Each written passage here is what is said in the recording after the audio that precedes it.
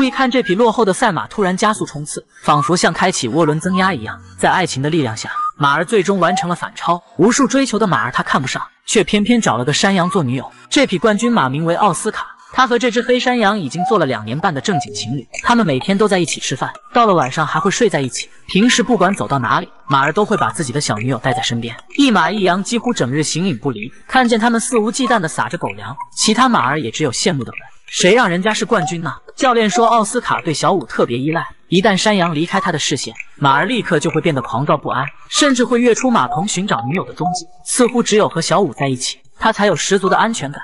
他们甜美的爱情总是能引来路人惊讶的目光。当有陌生人想要靠近时，奥斯卡就会低声发出警告，驱赶对方离开。他将小五护在身后，生怕别人把自己心爱的女友带走。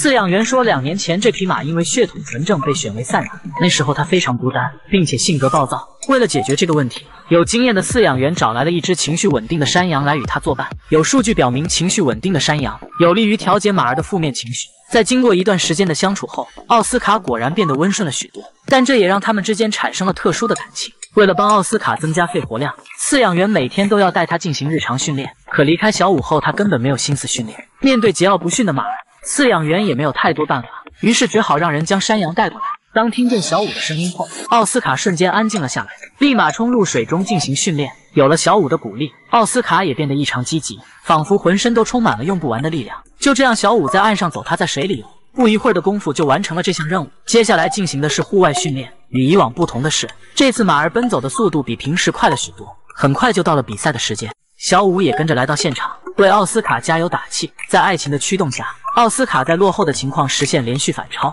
最终他第一个抵达终点，拿到了冠军。当然，这一切都离不开小五的默默支持。比赛后，饲养员为他卸下装备，接着这对神仙眷侣开始尽情的享用午餐。事业爱情双丰收的马儿活力十足，甚至每天起床后都要照照镜子，看看自己的发型有没有变乱。对于奥斯卡来说，小五已经成为了他生命中不可或缺的一部分。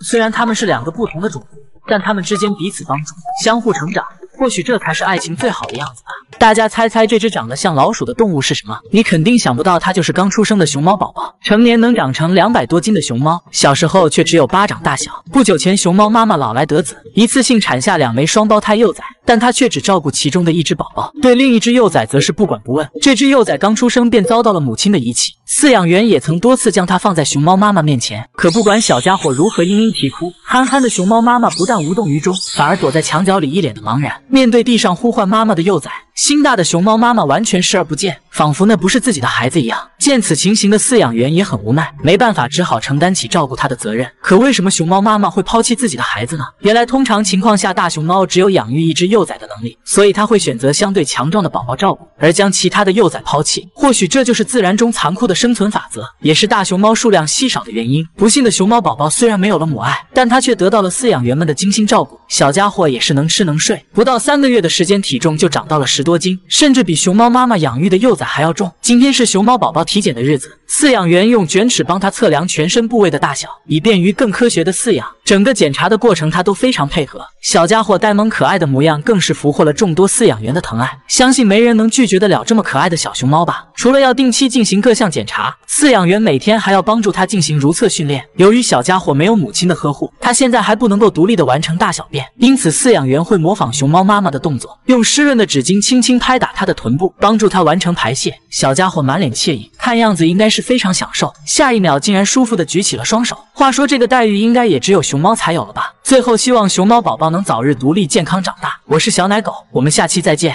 看着怀中熟睡的小猫，猫妈妈的眼角顿时被泪水所浸透。因为一场意外的车祸，她早产生下的小猫全部夭折。猫妈妈伤心欲绝地守护在孩子身边。当人们发现它时，母猫已经在此蹲守了整整10多个小时。那夜的雨下得很大，收到消息的救援队匆匆奔赴现场。对于人们的突然造访，猫妈妈显得异常平静。漆黑的夜色中隐约可见她蜷缩的身体，她黯然神伤的眼中写满了绝望和无助。小哥想通过食物吸引她走出车底，可面对近在咫尺的肉罐头，她甚至都不曾多看一眼。即便车子启动发出刺耳的鸣笛，仍旧无法将她从悲伤中唤醒。是什么原因让她始终不愿离开呢？当救援队看到车旁未成型的小猫时，大家顿时明白了一切。原来生产后的猫妈妈早已身心俱疲，此时他唯一能做的就是守护在自己的孩子身边。很难想象他此刻正在经历着怎样的绝望。当救援人员打算挪动小猫的身体时，猫妈妈突然发出虚弱的叫声，每一声中都饱含着深沉的母爱。就在大家将地上的小猫收起后，猫妈妈突然挪动了身体，她拖着受伤的后腿艰难向前行走，不断四处寻找着自己的孩子。